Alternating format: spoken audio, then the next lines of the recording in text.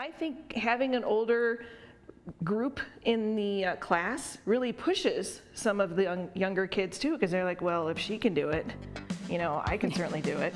You know, that's kind of what I was thinking. Not that I'm any younger, but hey, if these two boomers can do it, then I can certainly give it a shot. They're a little more fit than me. Claire and Lori are so graceful, they make it look easy.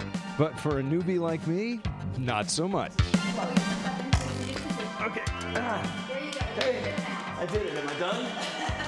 Lori's husband Curtis decided to come along to watch, and he had this to say about Lori's new fitness ambition. When she told me pole fitness, my immediate comment was, "Are you nuts?" This is the home of the gentle giant. This is Pando.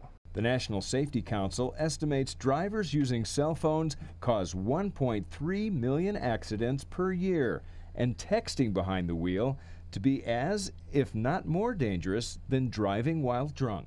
The question, they say, is less about our individual morality and more about expectations when we enter a business environment. Can we think about them both in terms of business, both in terms of making money, but also in terms of morality? This is Krista Marie, twice divorced, 3 daughters, in her 30s, and recently engaged. Tunda Oprah from Transylvania, divorced, no children, and dating. And Jeanette Newton, divorced, 3 kids, in her 40s, LDS, and single. Each have shared their story, and don't forget the pepper spray. But it's anonymous, so they won't say which story is theirs. One thing they will admit is the rules to the dating game have changed, and women are partly to blame. Photojournalist Neil Olson shows us in this look through the lens. Natural hook hair is really quite new. There's not a lot of people that know a lot about it. Okay, so we're going to pull this shoe.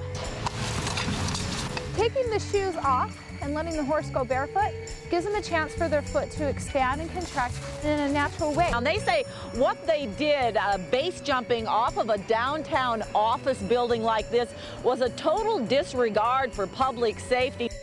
It's humiliating. Chaffetz suggests 2 things: bomb-sniffing dogs and the Israeli way. It goes back to saying it's really important to keep this issue in the public eye. Because Nutcracker costumes are already made, height comes into play when determining parts. With Snellgrove production now replaced by dryers, don't rule out seeing your old Snellgrove favorite in a future package like this. The picture touched my heart. Portraits of Jesus Christ hang in homes all over Utah, like Murray Bringhurst's. They're sold in galleries and religious bookstores all over the country. I love the feeling of the painting. I have lots of beautiful paintings in my home, but this one, I love the feel of it. It's so yummy. A mother in love with her new son. A father adoring his baby boy. But the smiles seen in some of these pictures hide a pain no parent wants to feel. You just feel this incredible emotional bond, and instant love fills your heart for this sweet little child. Close the curtains and held each other. Weston spent 33 weeks in the womb, but his kidneys never developed, and he lived for only an hour and a half. And said hello. Enough time for Jill and Nate Gibby to say hello. Not enough time to say goodbye. We just told them how much we loved them and how grateful we are.